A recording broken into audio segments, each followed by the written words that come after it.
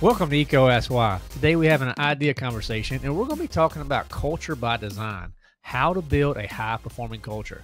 And who better to have this conversation with than the man who wrote the book himself, David Friedman, who is the CEO at CultureWise. So how you doing, David?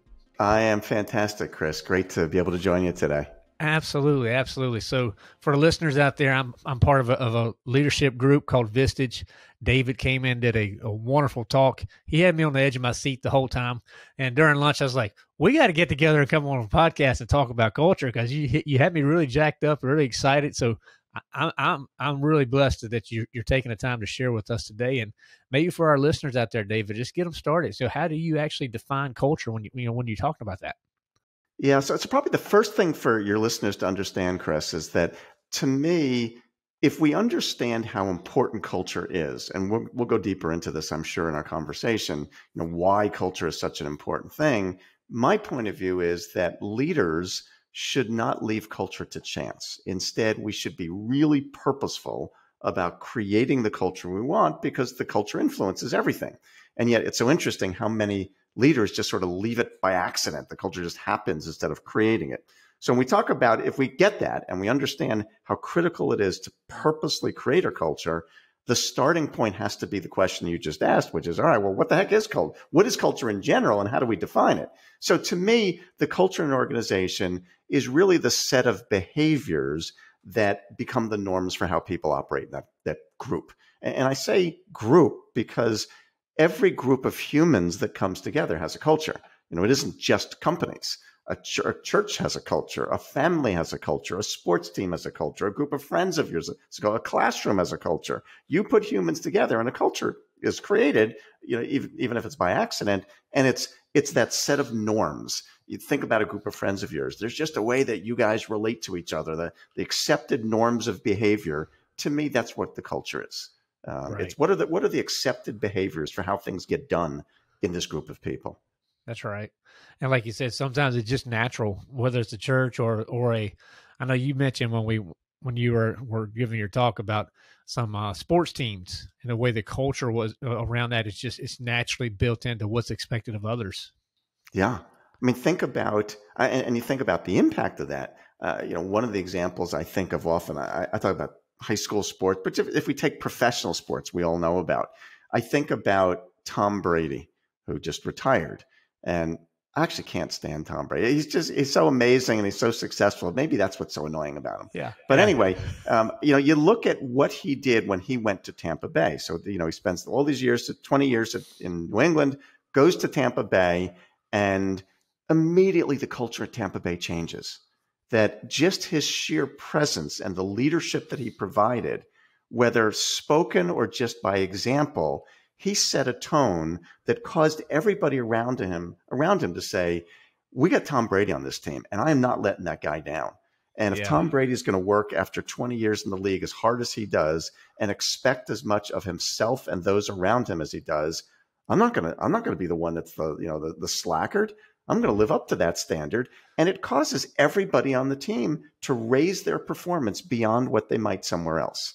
Right. And that's the real impact. And so you think about that and think about, so those same athletes, and these are people at the top of their profession. These are professional athletes. Those people, you would think, if you didn't really consider this, you would think if they're that great, they're going to be great anywhere, aren't they? Well, they're not. They're different. Right. Those same athletes are different playing when Tom Brady's on the team than some other quarterback, even though it's the same athlete, because the culture affects everything. It does. And it also speaks, I guess, to the importance of the leader, right? Because, he came in, he took over as the leader, and from that, he really directed the culture from there. Yes, and sometimes that's happening in a very intentional way, and sometimes it's happening accidentally. So even in a group of friends, there's a culture. There's a set of norms about how this group operates. And I think about it. Sometimes I talk about, you picture your group of friends and you're trying to decide where to meet for dinner and what time. And somebody steps up and says, I got an idea. How about we all meet at Abby's Bar and Grill at 6:30 tonight? Does that work for everybody? And everybody says, yeah, that's fine. And these leaders, they're the ones who, there's always somebody like that who emerges just by their personality. And they tend to they tend to influence. I was going to say dictate, but even if I tone that down and just say influence, they influence the norms of what's acceptable behavior in the group. How are we going to do things?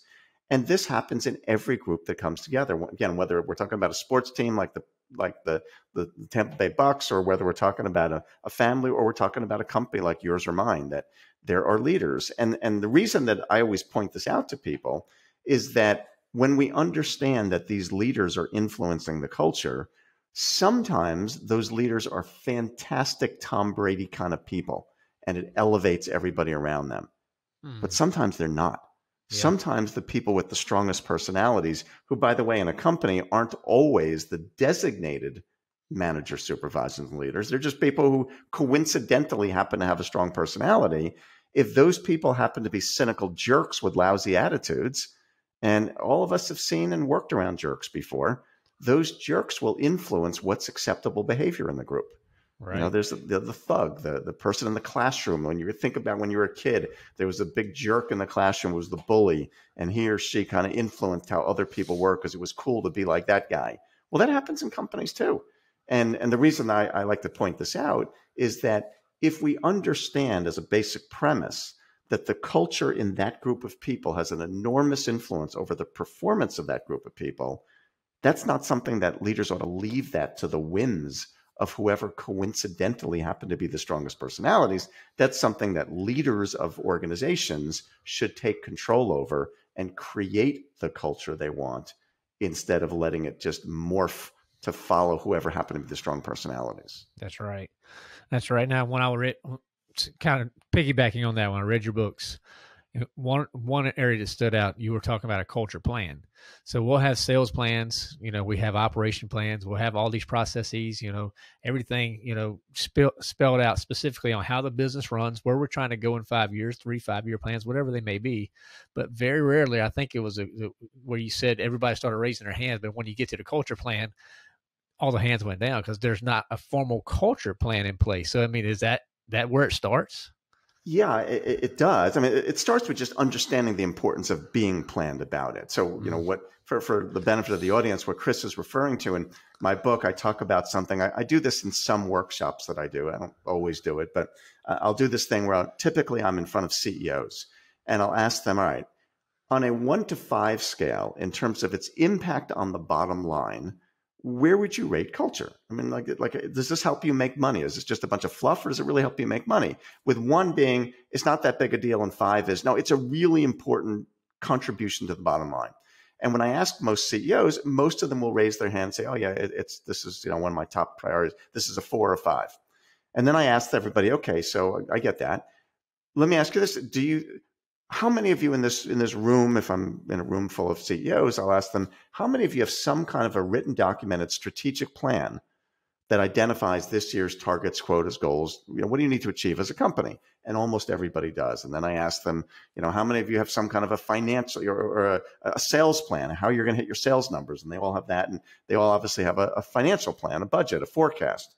And then I ask them, so how many of you have some kind of a documented culture plan? So how you're driving your company's culture. And almost nobody does.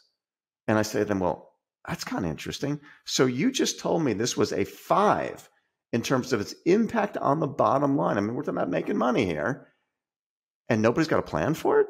That would be kind of like saying about our finances, yeah, we don't need that budget thing. That's overrated. And if we didn't have a budget or a forecast, that doesn't mean, to be clear, that doesn't mean we wouldn't still be trying to generate as much revenue as we could, or try to manage our expenses the best we could. But our chances of hitting our numbers would be a heck of a lot less if we had no plan. And yet here we have something called culture that we all say has this big contribution to the bottom line, and very few people have a plan about it. And when I ask people, then it kind of begs the obvious question, well, why not? Why don't we? The answer for most is a couple things. One is, never thought about it like that. That they thought of culture as just this, nice thing. Oh, we try to be nice to our people, or we have pizza every Friday, or we have, a ping pong table in the reception area, and they think that's culture. They just never thought about it as a core business process. And those few who don't have any idea how to do it, because it's easy to talk about hardcore traditional business disciplines. We can talk about finances. We can measure that. We could talk about, did we hit our sales number, and what are the activities we're going to do that are going to drive that sales number in the right direction? We could look at our operations and look at key metrics for throughput, for what are we getting out of our, our plant or whatever. So we can look at lots of metrics about that. But culture, oh, that's just this squishy thing to people. And so because it's kind of squishy, we tend to avoid it. And yet it's probably the single biggest thing that has the most impact on the success of the organization. And most leaders don't spend enough time on it. There's a thing that one of my favorite authors, many of your listeners have probably read some of Patrick Lencioni's work. He's written the five dysfunctions, the five obsessions of a leader, the five dysfunctions of a team, the four obsessions of a leader, a number of other books. And his books are great. And in his book, The Advantage, he talks a lot about this. The subtitle of the book is Why Organizational Health Trumps Everything Else in Business, because it's that important. And he does this study of, why the health of the company is so important, et cetera. But the reason I raise this is he recognizes that the health of the company has more impact than any other thing that leaders can do. And then he's kind of a research junkie, and he does a tremendous amount of research, and he looks at where do most CEOs spend most of their time on the typical normal business kind of things or on culture. And most of them spend most of their time on the other stuff. So the thing that has the most impact on the organization is the culture of the organization. And yet most people spend most of their time on other things. And typically because this is a less defined area for most people. It's less concrete. It's hard to get our arms around this culture thing. It feels too squishy. So we gravitate toward the things we can put our arms around, which are finances, sales, operations, et cetera. Sure. I mean, most CEOs are driven people. They're very successful for a reason. When you put something gray or subjective in front of them, it can be a little bit harder to put your arms around. So I can totally see where CEOs would struggle with this. Yeah. And that's where, if I think about my core message, Chris, to leaders, it's that if we understand just how impactful our culture should be, we should be as process-oriented about our culture as we are about our sales, finances, operations, and the other important parts of our business. Mm-hmm. That we should have that same mentality about it, that we should see culture, working on culture, as a core business process, not as some fluffy HR thing. Right. Now, I think we just heard a collective sigh out of our listeners, Dave, because we connected to a process. I know we have a lot of process type listeners out there from an industrial standpoint. So maybe first steps in the process, where do you even get started with defining that? Yeah. So when we talk about how to think of this as a process, in my books and in most of my workshops, I talk about a framework that I created many years ago in my first company for how to think about doing culture in a systematic, intentional way. And I call that framework the 8-step framework. 8 different things that when leaders do these 8 things, this is how you put some structure around working on our culture.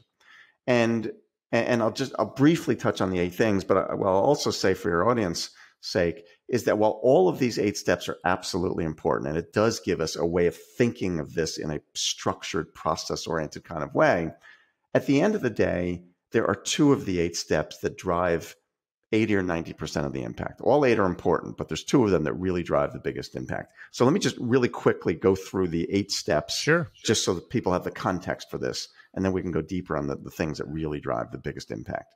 So the way I organize it, if you could picture, I usually will draw this as a circle with 2 steps in the middle and 6 things around the outer edges. So if your listeners can visualize a circle, the inner part of the circle are 2 steps that I think are the most important. The first is how we go about defining, well, what precisely is the culture that we're trying to create? Because if we don't define that clearly enough, we're not going to be able to build it.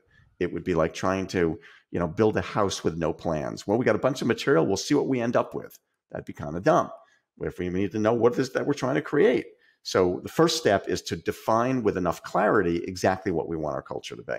And we can talk more about that in a moment.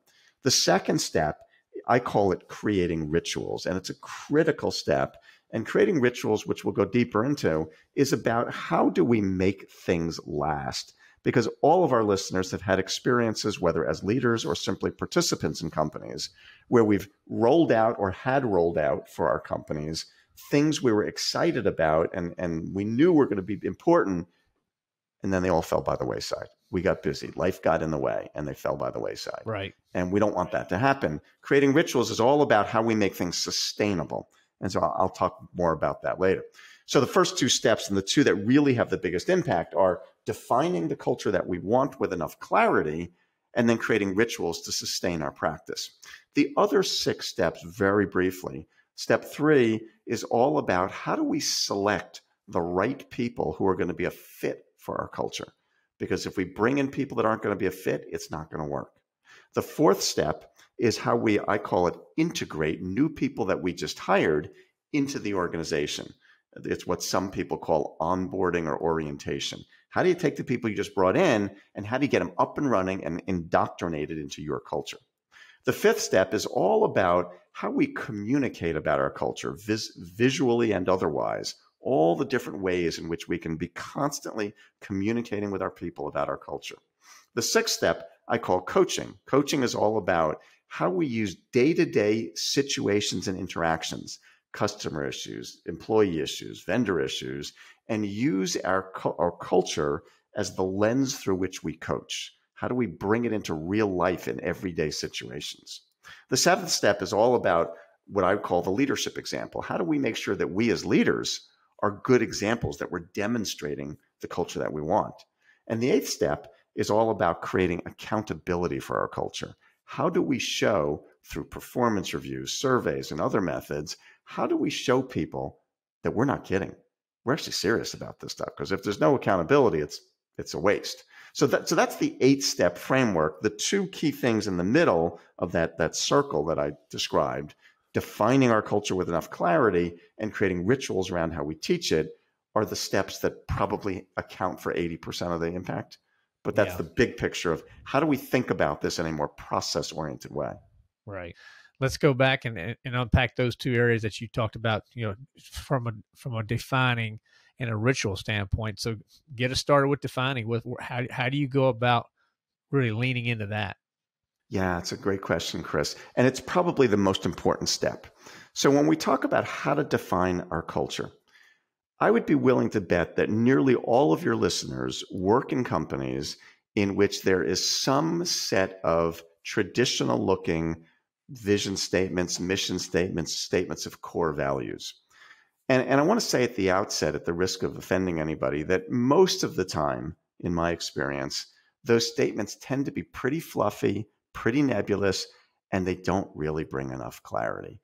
And yet everybody has been through these exercises where we spend all this time writing these fancy statements and we put them on the wall, and maybe we even have our people sign it because they were really serious about it. And then we all get back to work and get down to real business. Forget we got that stuff done. Now we go cross that box or check that box. Now we get real business to do. Now we got to catch up from everything we missed, right? Exactly. While we were spending days, wordsmithing that stuff. So that's not what I'm talking about.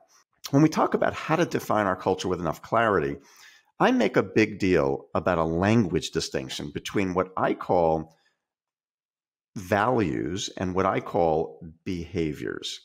And this is a really important distinction. It's subtle, but it's really important. A value to me is an abstract concept. Examples of values are things like quality, integrity, loyalty, respect, teamwork, innovation, service. These are ideas. A behavior, in contrast, is an action. It's something you can see people doing. So some of the behaviors that I teach in my own organization, just to give you an example, are things like honor commitments. That's something people actually do. Practice blameless problem solving. Get clear on expectations. Be a fanatic about response time. These are actions that people do. So a value is typically an abstract idea where behavior is an action. The reason this distinction is really important and not just a bunch of semantics is that the problem, in my experience, with most companies' traditional looking core values is that because they're abstract, they mean too many different things to different people, and they become hard to operationalize. What you mean by service might be very different than my definition of service. What you mean by respect might be very different than what I picture when I think of respect. We all have different notions of these vague words. Behaviors, because they're more action-oriented, are a lot easier to teach and coach and guide and give people feedback about. They're easier to operationalize. I always say it's very difficult to coach somebody about their core values, but I could coach them all day long about what I see them doing or not doing. Behaviors are very coachable. So the first step and the most important step in the whole process is to get enough clarity about what is the culture we're trying to create, what are the expectations we have for people, and to define them in clear behavioral terms so that everybody understands this is what it looks like to be successful here. So that's the first step and really the most important step. Because I mean, at that point, once you have those defined, like you said, as behaviors, you can sink your teeth into them. If you're an employee, that's something that you can very, very clearly understand versus the, like you said, the poster on the wall that really just it doesn't hit you directly. Yes, and it's interesting, Chris, how often when we roll this kind of work out in a company, the employees are, to your point, so appreciative and thankful for the clarity. We all want to know what to expect. What is it? What does success look like here? What is it you're looking for from me? And when you can give me a clear set of behaviors, great, I know what to be doing here. Yes. The values tend to be very frustrating for people. They are. So I guess when you take the behaviors now and you have those set of behaviors and however many they are listed out, and is it that point where you start working towards this ritual that you're talking about? Yes. So let's define for your audience what a ritual is so that they have some context for what we're referring to. So a ritual, in the way that I use this word, is some kind of a behavior that we do all the time. It could be we get up in the morning, we brush our teeth. It could be we before a ball game we do the national anthem. Some people before a meal they say a prayer. We when I was a kid in school we used to say the Pledge of Allegiance each morning. They're just routines, things that we do all the time. Right. The reason that rituals are so important as a concept is that most people, and of course, remember that organizations are made of people, that most organizations, by extension, aren't very good. In fact, we stink, to be honest with you, at sticking with things. We come up with all these wonderful ideas, whether it's at home or at work, and we're really determined, we really are serious about this, and then life gets in the way, and they fall by the wayside. When something becomes a ritual, it's not hard to do. If I use the example that, some people before a meal, they say a prayer. It's just the routine. They don't have to, oh, shoot, I forgot to do it today. It just becomes part of the way we do things around here. So that's what a ritual is and why it's important. Now, the way we can leverage that simple thought is we take these behaviors in my own company and the companies that I teach, I give behaviors a name. It's just my own nomenclature. I call them fundamentals because they're fundamental to success. So think about in sports and music, we talk about, working on our fundamentals. So I think fundamental is a good word for a behavior. So we create this set of fundamentals, these behaviors. We get it introduced into an organization in really interactive ways. And then we begin to focus on one fundamental every week through a series of rituals. So I'll give you an example in just a moment. So week number one, imagine this. So as your listeners are picturing this, picture in your company and imagine if all week long, everybody all over the company, no matter how many departments, locations you have, all week long, everybody's focusing and thinking about fundamental number one. This particular behavior has a heightened intensity this week.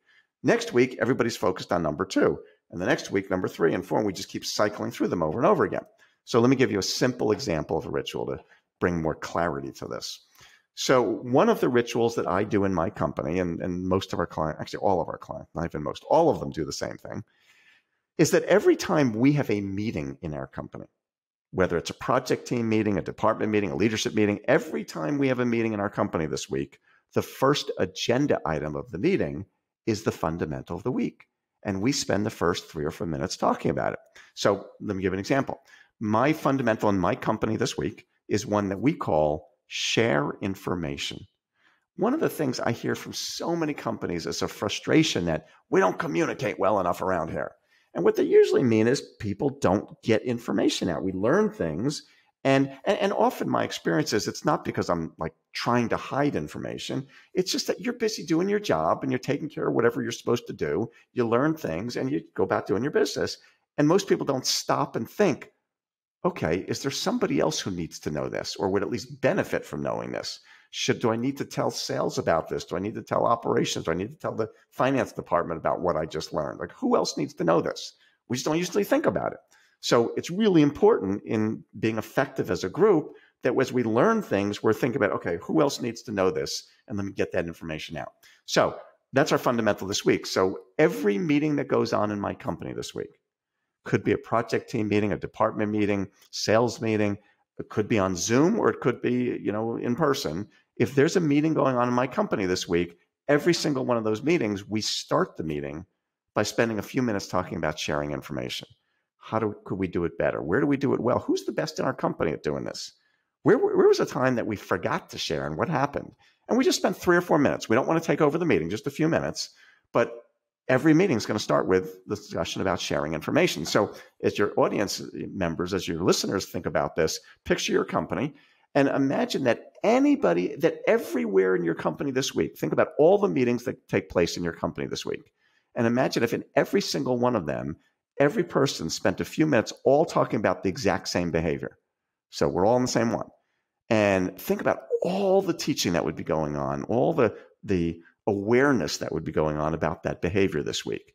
And if we did that this week with, in my case, share information, and next week with our next fundamental, and the week after with our next one, and we just keep cycling through these over and over again, sooner or later, those behaviors start to become second nature. They just become how we think, how we do things around here. And that's what I mean by creating rituals. So I sometimes distill it, Chris, in this way. I always like to distill things to their simplest essence.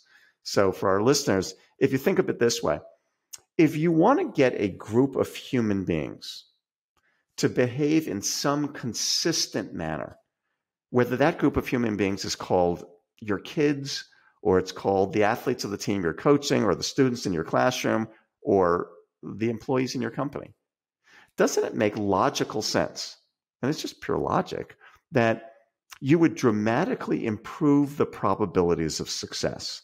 And I want to be really clear on this point. We don't control human behavior. People are weird. They do all kinds of things. We don't control them. So all we're doing is we're stacking the odds heavily in our favor. We're increasing the probabilities significantly.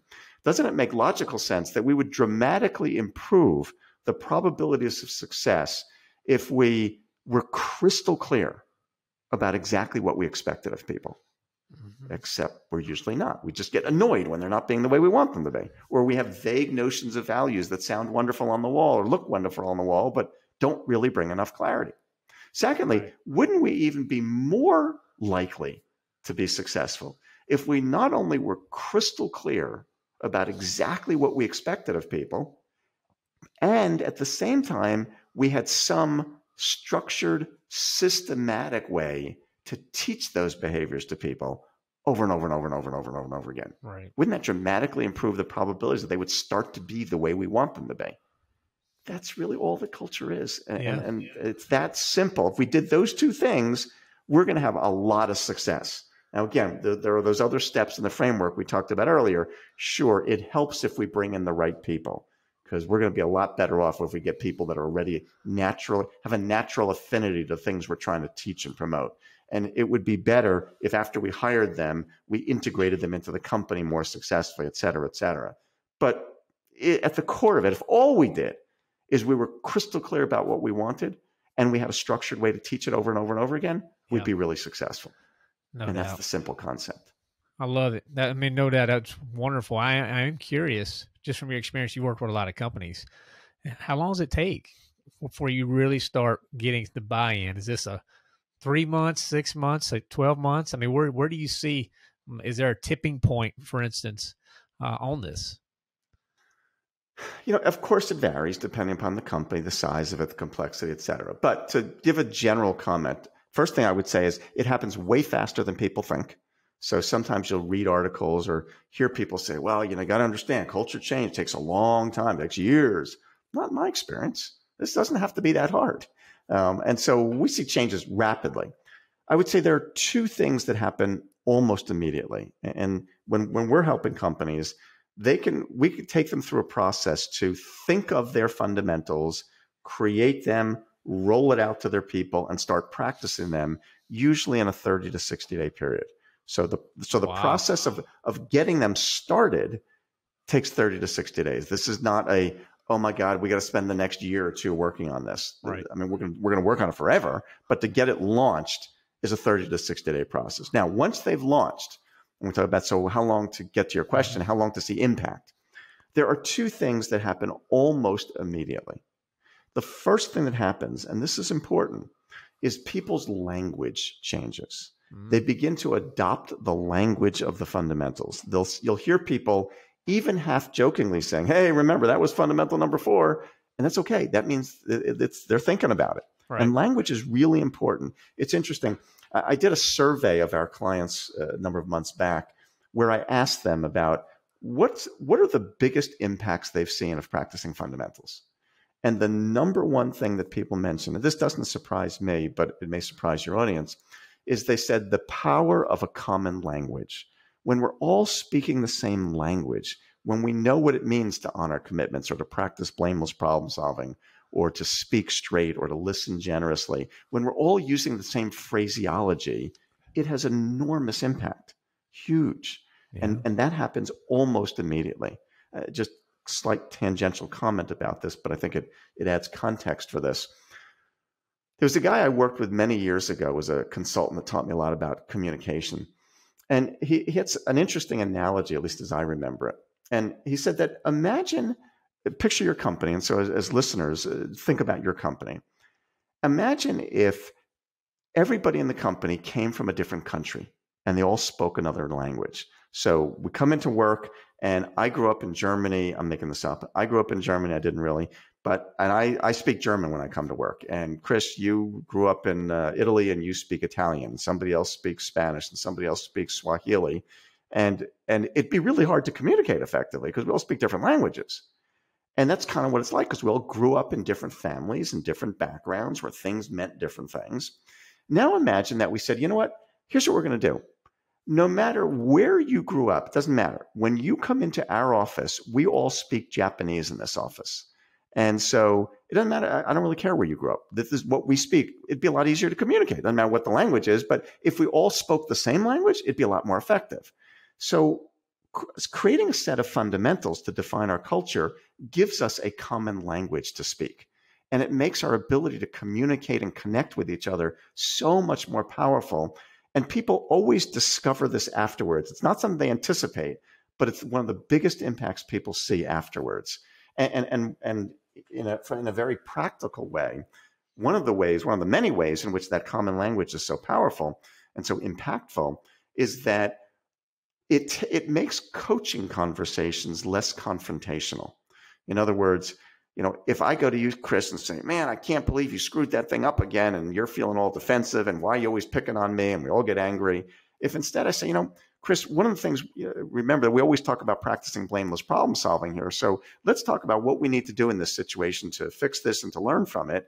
Now the conversation is about the principle. It's not about you and me. It's about the principle. So it makes coaching conversations far less personal. There's a set of principles that we've all agreed to for how we're going to operate around here, and we're just referencing the principle. So that language. So back to your original question, what is it what are the impacts? First thing that happens is people's language changes, and that's really powerful. The second thing that happens rapidly, almost right away, is that people begin to handle situations differently today than they would have a week or two ago because they're using their fundamentals to respond. So I'll use the example that I just referenced a moment ago, a fundamental that's in every one of our clients because it's so important.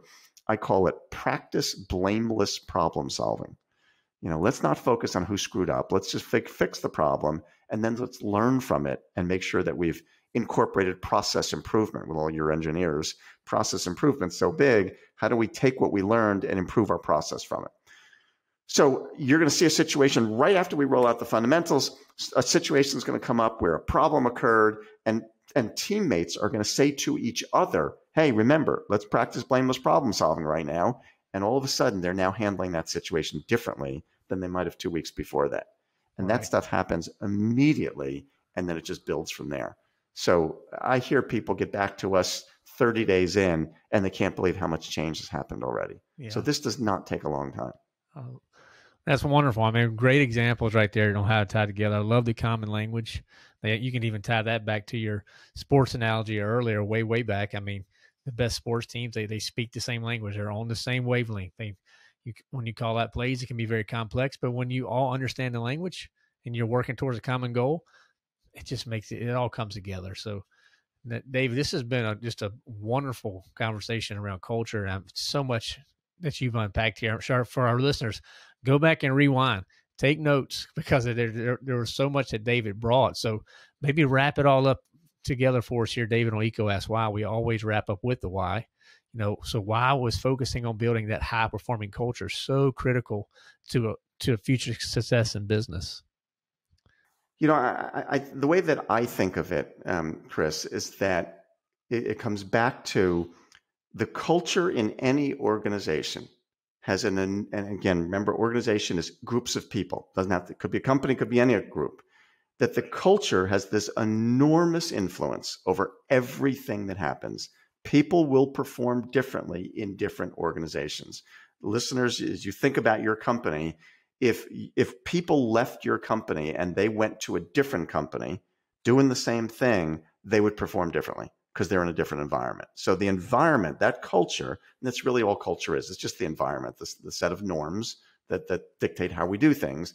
That environment has an enormous influence over everything that happens. So if we understand that, the obvious logical conclusion from that is, if I'm a leader, if there was a way that I could purposely create the environment that would help my people to perform at a higher level, everybody's a winner from that. And we ought to be creating that instead of leaving it to chance. That's right. Absolutely. Well, David, this has been, again, so much that you unpacked here. For the listeners, check out the show notes. There'll be all sorts of ways to connect with CultureWise. David, I'll see all the wonderful things he's doing. Check out his 2 books. The links will be in there as well. We definitely highly recommend those to those leaders out there in the industry. And David, thank you for sharing so much today on EECO Ask Why.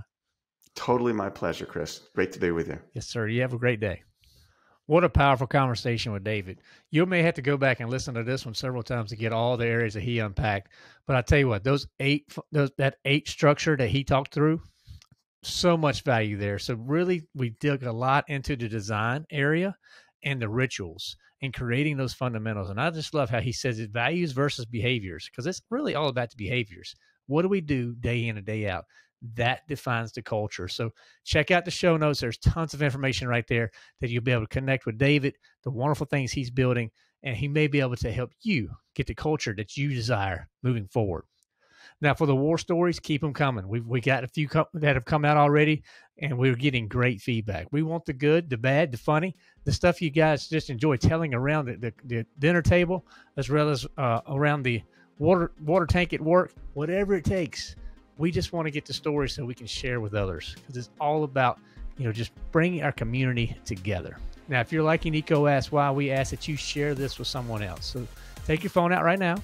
If you're at your computer watching this on YouTube, go ahead and just forward that link over, send an email out, and get it to other people, because this is how we're going to grow the community. We want EECO Ask Why to grow and bless others. So tell you what, guys, give us a 5-star rating, write a review. All that makes a big impact.